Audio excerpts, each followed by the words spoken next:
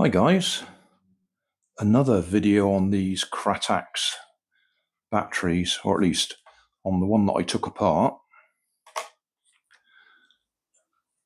I'm going to see if I can actually get the circuit board out of the cap. As you can see, I've already started tearing away at it. It looks like it might actually be, I don't know, spot welded on the... There's a ring there. Let's go close up.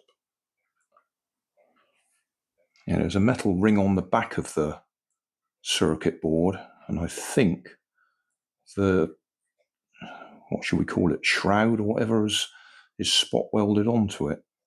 But I'll see if I can just peel it away, because what I'm going to try and do is wire it up externally and see if we can make use of it as a charger, if I don't damage it too much taking it apart.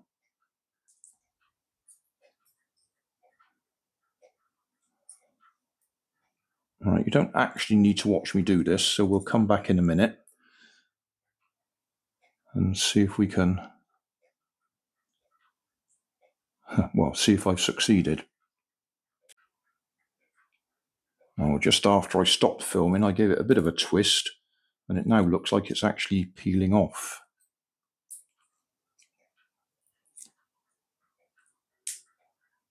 Yeah, it looks like it's spot welded.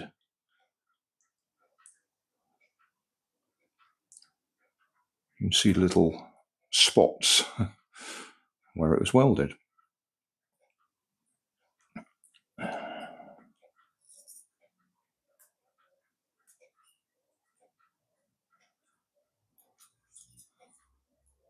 Yeah, we've definitely gone past the point of trying to put it back together again. But we'll see if we can actually do anything useful with it. There we go. I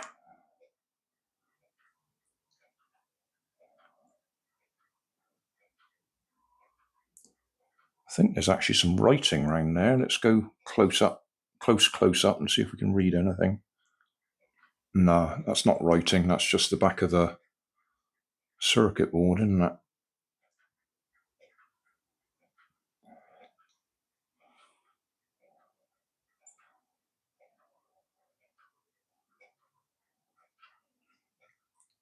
So basically what we've got is that bit is the positive feed into it, and that is the negative feed.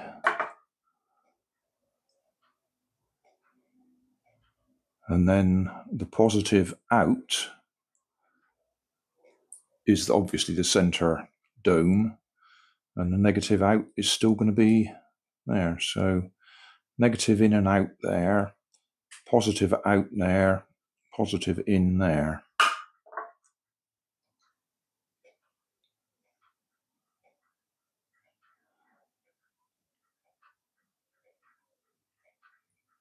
So can I possibly solder some wires on there that aren't going to short out against each other and try and use it to charge something? I'll just put some JST leads on it, sort I use for my batteries.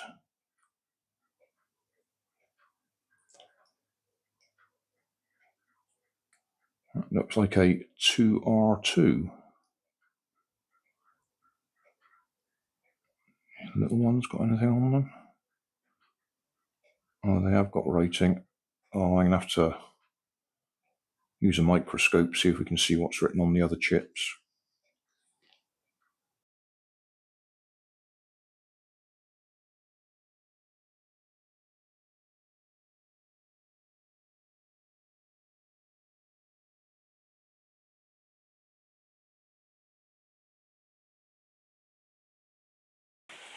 Right, it's a bit noisy now. It's raining very hard outside.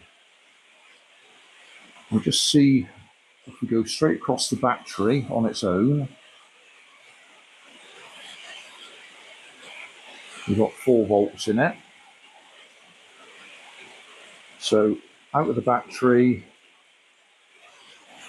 through the circuit board, so going in on the positive in, and we've got the negative ring, and then out on this lead from the center dome, so that should be converting it to 1.5 volts, which is where we were the other day, and nothing's coming out. Right, this looks a little bit confusing at first glance. That's the battery we're working on. That's the circuit board with I've got connectors all the way through. That is a dummy battery where the terminals are brought out onto there, and this is the original KRATAX charger, which at the moment is flashing red. It was permanent red glow for a minute. Oh, actually no, that's through the camera. When I look at it, it's permanent red glow, so that sort of seems to indicate it's... Oh, we've gone green. Let's have a look. Right, disconnect the charger, pull that out. So now let's see what we've got on here. Can we see that? Yeah. Still nothing. Okay. So we've been all the way around the houses. We've used the original charger with it all linked through to the original battery. If I go on the original battery, we've still got the 4 volts in there. If I go on the output, we got nothing. And if I go on the input from the battery, we got the 405. So we're not actually getting the 1.5 volts coming through the circuit board. And we've tried feeding 5 volts into it to see if that kick starts it, and that didn't do it.